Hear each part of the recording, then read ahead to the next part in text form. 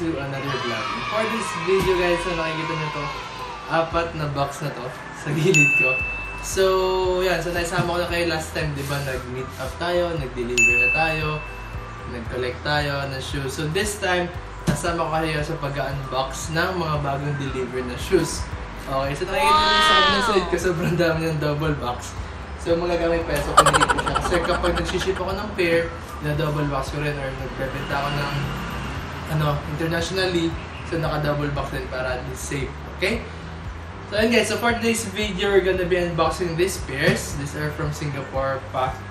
And, ayan. So, inintay ko talaga na, hindi ko siya talaga ino-open hanggat hindi mapag-vid para at least makita niyo, diba, kung paano tayo mag-open. Ayan. If you're new to this channel, guys, please subscribe and click the bell on sa baba para you get notified whenever I post another video. Okay, so actually guys, so ina-expect kong pairs is 6 pairs. 3 Jordan 1 mid, 3 Air Force. Nagtaka ako bakit 4 na box to. 4 na malaki. So baka 2 yung naman sa loob. So baka 8 to. Hindi ko alam kung kanin. Alam ko sa'yo ako 3 lang. 6 lang.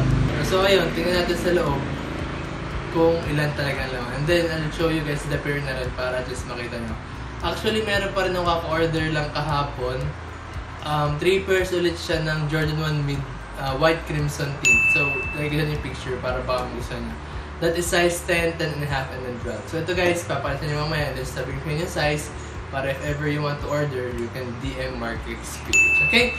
So guys, the first thing na ginagawa ko pala kapag meron akong bagong package is of course, inaalikoholan ko muna. Hindi ko mo siya ginagalaw actually kapag pagkabigay na Kuya Rider. So iniiwan ko siya minsan sa labas, sa baba, para maarawan, ganyan. And then, kapag dito na, before ko i-open yan, aalikoholan ko siya. All the way. Okay? And then guys, yan, ilalabs ko na lang yung video ko ng pag-open.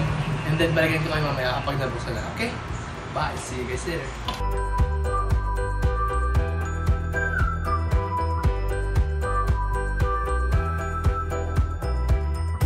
Okay guys, so ayun na nga, 8 pairs yung dumating. Na-expect ko guys is 6 pairs lang. Hindi ko alam kung libre ba yung isa or hindi ko alam kung nag-check out ba ako. Check ko mamaya. Kung nag-check out ba ako or kinancel for something like that. And feeling ko kasi may one time na nag-OTP siya pero hindi ko naman send yung OTP. Tapos hindi ko siya tinuloy. Tapos nag-transact ako na bago. So hindi ko alam. Check ko na lang mamaya if ever. Sana hindi. Sana libre yung dalawa. Pero anyways guys, so we have 4 pairs here. 8 pairs, pero 2 klase lang siya. Isang Air Force 1, isang Jordan 1 mid. Okay? So let's start with this Air Force 1. So Air Force 1 07 black photo blue nor blue photo. Okay? So ito guys, actually ang gusto ko lang bilhin noon is yung mid.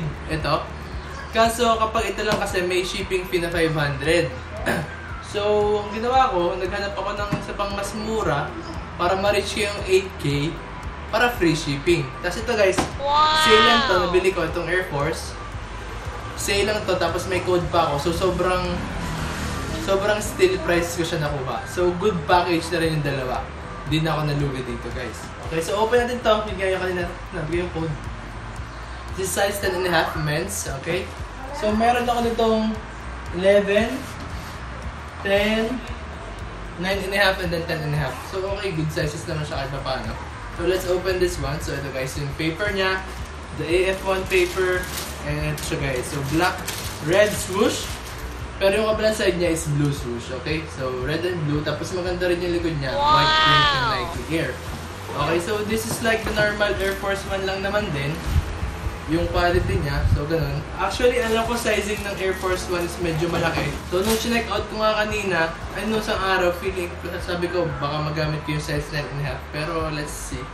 Kung mabenta natin, so hindi na lang. Pero, if ever hindi mabenta, siguro pwede ko ng personal.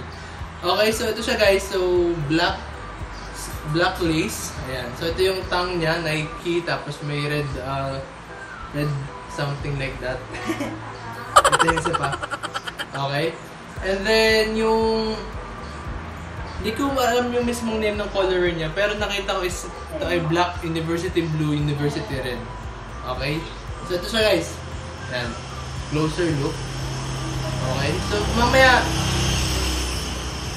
Mamaya mag-video rin ako ng ano, siguro i-open ko sila lahat tapos video. Yung insole niya ito, parang white siya na may printed na black. Tapos ito yung sole niya black din. And then yung midsole niya is white. Okay, so yan, normal Air Force 1 lang naman siya, air dito, di ba? And then yan. So okay, yung pagka-leather nung swoosh niya okay din. Ano siya? Leather. Ayan guys, so ito guys yung Air Force 1 natin.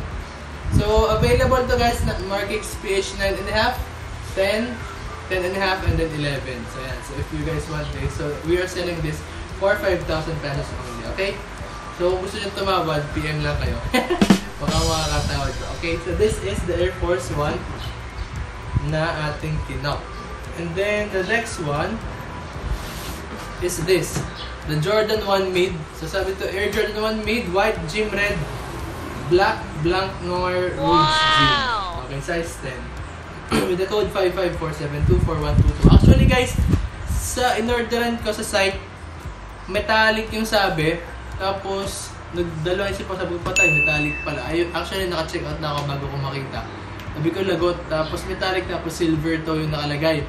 Sabi ko baka mas mahirap. So yun, so nung dumating sa iba kong mga friends, nakita nila na hindi pala metallic, hindi rin silver to, white lang. Tapos yung ano na is leather. So nagmukha siyang Jordan 1 mid na gym red kasi 'di ba may high na gym red. So ito guys, low na gym red. Ay, mid, sorry. So ito siya guys, open natin. So normal 23 tissue paper ng pair. Ito siya guys. Okay, let's open it. Oh.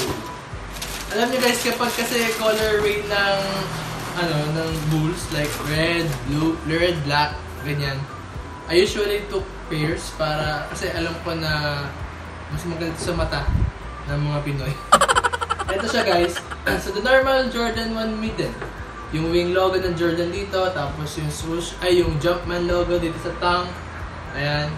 And then maganda siya kasi parang black toe siya. So mas maganda tingnan to kasi sa ibang toe. Okay? Tapos ito guys yung red. Maganda yung pagka-leather niya. Ayan, so ito siya guys. This is the left one. The back. The right. Okay, and the front. Okay. So yun, video yun siya mamaya na separate. So same pair naman siya. The size 10. So for this one, we have size 10, 10.5, 10.5, and then 12. So actually, di ko talaga alam na apat to. Expect ko guys is 10, 10.5, and then 12 lang. Same as yung isa kong pair. Okay, so sana maawat natin ito ng madali. So this one guys, selling namin ng 8,000. Siguro, pwede kahit 7,500 yan. So pay nila sa Markix, okay? So I'll take a video of it later para at least makita nyo siya ng closer and then dikit-dikit sila lahat. Okay? See you guys later. Bye!